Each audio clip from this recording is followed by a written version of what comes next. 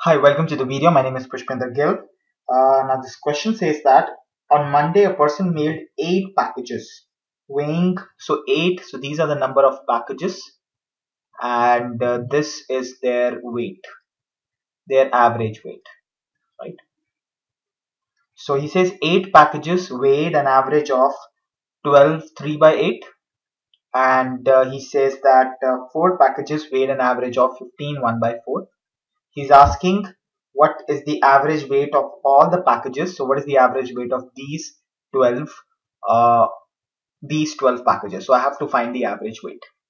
And I can write answer options A, B, C, D, E here, right? And this weight, the average packages should be between 12 and 15 only, which means I can eliminate answer option E. I can eliminate answer option D, and I can eliminate answer option C because this is 15.2, which is beyond this is 15.5, which is beyond 15.25. This is greater than that, and this is also greater than that.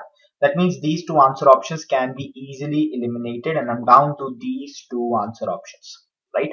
So let's see. So what is the total sum of weight, right?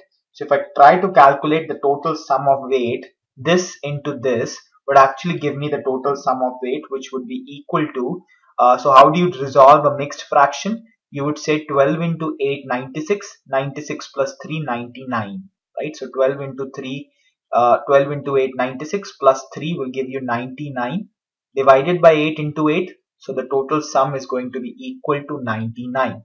Similarly, the total sum here would actually be equal to, if you calculate this, this would be equal to 61.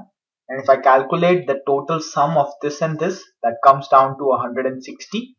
And my total average weight comes down to be the sum divided by the number of packages, which would be 160 by 12, which is going to be equal to, so if I try and calculate that, if I divide it by 4, that would be 40 by 3, so which would be equal to 3 into 13, that is 39 and 1, which is nothing but my answer option A, right?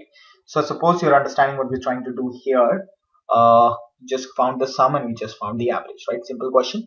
Don't forget to send me your valuable feedback on this one, and throw us a like on facebook.com/perfectscores and remain updated, and explore more about us on perfect-score.com, right? So this would be about this video, guys. Thank you very much, and I'll see you in the next one.